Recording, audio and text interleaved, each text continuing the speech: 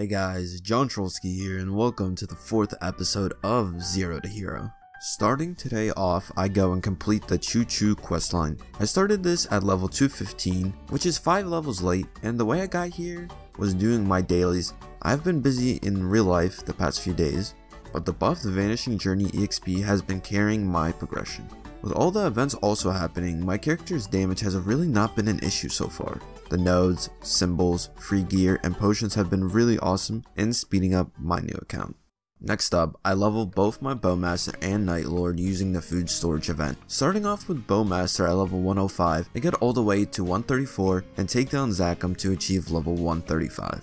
With my Night Lord, I forgot to record the first 500 monsters, but we are starting at level 124 and we finished at level 136. Next up, I level up my mains to level 220, meaning I can claim the 17-star Absolab weapon from the Hyperburn milestone event. I go with staff since crit is no longer a large issue and extra magic attack will be better in the long run. With some time, I finally decided to use my Identus gift skill points, put everything into EXP acquired so that leveling my main and links will be faster. We're also not putting anything into bossing at the moment, however in the future I will be putting points into boss damage and IED. To finish off this upgrade section, I drop an expiring flame on my earrings and get 5% all stat and 35 int, which is pretty good for now. Now I want to see if I can clear any hard bosses. Starting off with Chaos Zachem, his mechanics are pretty simple, however I still die out. I don't have enough damage to clear it comfortably. Next up is Hard Hilla. It's an easy fight since you no longer get caged anymore, you just need to out heal the damage.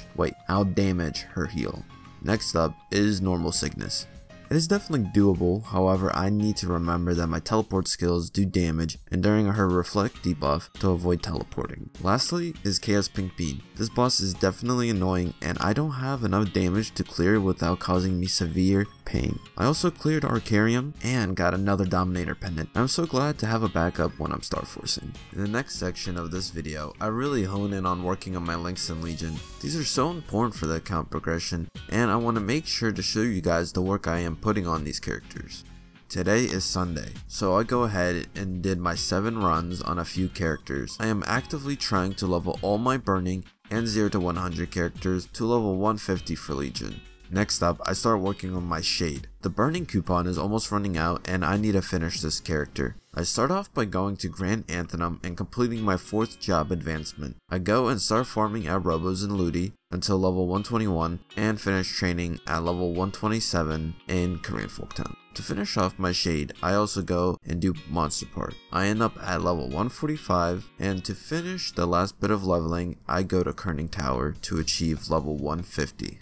Now with the topic of leveling Legion characters, I go and do the food storage event on my Marksman. I start at level 120 and finish at level 146. Then I go to Kerning Tower and finish my Marksman at the final level of 148. I'm really focusing on using the events available to level up all my links in Legion efficiently. The final character for now that I am focusing on is Phantom. Like every single video I've released, Phantom has been in every single one so far. But I go and do the food storage event and finish leveling him up to level 151.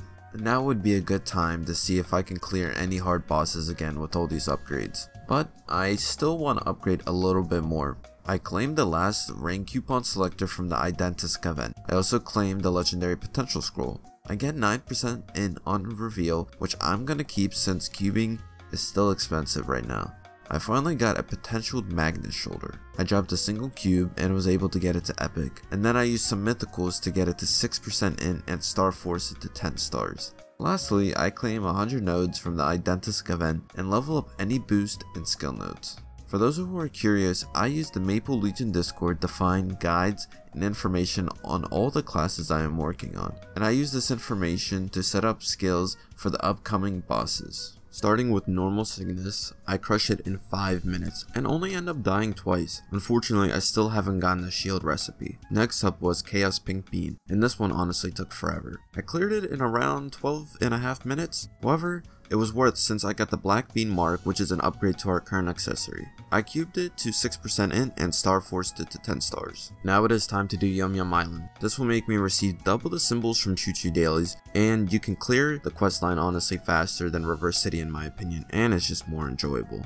Now at level 220, it's time to do another Vanishing Journey questline. It is Lachelin. This probably took the most amount of time compared to any prequest so far. I made the mistake of not doing any of the Dream Fragment quests alongside the main story, so I had to end up grinding this up. With that complete, we unlocked the dailies, and since I am level 227, I can already start Arcana. Big thing I've been taking advantage of is the food storage event.